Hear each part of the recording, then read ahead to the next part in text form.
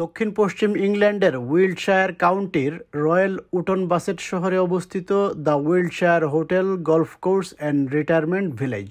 এখানে বসবাস করেন 100-র বেশি বয়স্ক মানুষ। নতুনভাবে এখানে বসবাস করতে এসেছেন 80 জনের বেশি অ্যাসাইলাম সিকার, যাদেরকে ডিসেম্বর মাসে এখানে পাঠিয়েছে হোম অফিস। লেজার ভিলেজের বাসিন্দারা নিজের অর্থ খরচ করে হোটেলের পুল, জিম এবং গলফ কোর্স ব্যবহার করেন, কিন্তু পকেটের টাকা খরচ করে তারা এসব সুবিধা ব্যবহার করলেও অ্যাসাইলাম সিকাররা আসার পর থেকে তাদেরকে হোটেলের পেছনের দরজা দিয়ে প্রবেশ করে এসব সুবিধা ব্যবহার করতে হচ্ছে।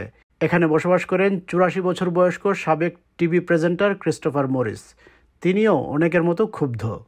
We find it difficult now to access the facilities. We can't go in the front door, it's locked. There are security men shooing us away. We have to go around the back, and the facilities are much more reduced. People don't bother to go there anymore. Asylum সিকারদের অধিকাংশ তরুণ এবং যুবক, যারা রাতের বেলা একসাথে ঘুরে বেড়ায়। সংঘবদ্ধ যুবকদের দেখে বয়স্ক বাসিন্দারা ভীতি অনুভব করেন। কেবল স্থানীয় এবং বয়স্ক বাসিন্দারাই এই হোটেলকে অ্যাসাইলাম সিকারদের বসবাসের জন্য অনুপযুক্ত মনে করছেন না। সুদান থেকে আসা এই অ্যাসাইলাম সিকার 3 মাস যাবৎ এই হোটেলে বসবাস করছেন। তিনি বললেন, এরকম একটি বিচ্ছিন্ন স্থানে বসবাস করে ব্রিটিশ সমাজ সম্পর্কে ধারণা লাভ করার উপায় নেই। There is nothing to do here. Nothing. We stay the whole day at the room doing nothing. What do you do? Nothing. Actually, we started getting depressed. I've been talking with them to see some therapist. The Home Office has rented hundreds of hotels to house tens of thousands of asylum seekers, but few can be as strangely located as this, wedged as it is between a retirement village and a golf course. 51,000-এর বেশি asylum সিকারের বসবাসের ব্যবস্থা করতে home office সমুদ্র উপকূল এবং বিভিন্ন নগরীর hotel এবং রিসোর্ট ভাড়া করেছে। এছাড়া গ্রামাঞ্চলে, কান্ট্রিসাইডে, বিমানবন্দরে এবং গলফ কোর্সেও স্থান ভাড়া করা হয়েছে। অ্যাসাইলাম সিকারদের জন্য ভাড়া দিতে প্রস্তুত যেখানেই হোটেল মালিক পাওয়া যাচ্ছে, সেখানেই পাঠানো হচ্ছে অ্যাসাইলাম সিকারদের। হোম অফিস সর্বমোট 395টি হোটেল ভাড়া করেছে। এদের মধ্যে 363টি ইংল্যান্ডে, 20টি নর্দার্ন আয়ারল্যান্ডে, স্কটল্যান্ডে 10টি এবং ওয়েলসে মাত্র 2টি।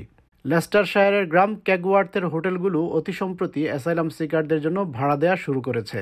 স্থানীয় মানুষের বিয়ের অনুষ্ঠানের জন্য প্রসিদ্ধ ইউট্রি লজ। এখানে রয়েছে সুইমিং পুল এবং জিম। নিকটস্থ ইস্ট মিডল্যান্ডস বিমানবন্দরের কারণেও ভালো ব্যবসা করে থাকে এই হোটেল। কিন্তু গত মাসে সবকিছু বদলে যায়।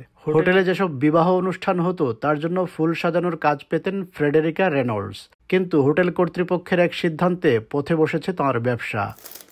They rang me on the Thursday before the asylum seekers came on the Monday and cancelled all my weddings for the foreseeable. That's a huge amount of work and income to me.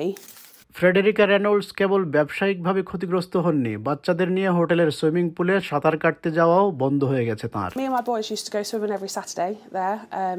I've got 2 little ones, and every time we drive past there, they want to go swimming, and unfortunately that's closed now. English channel পাড়ি দিয়ে ছোট নৌকায় বিপজ্জনকভাবে পাড়ি দিয়ে record সংখ্যায় মাইগ্রেন্টরা ব্রিটেনে প্রবেশ করছেন।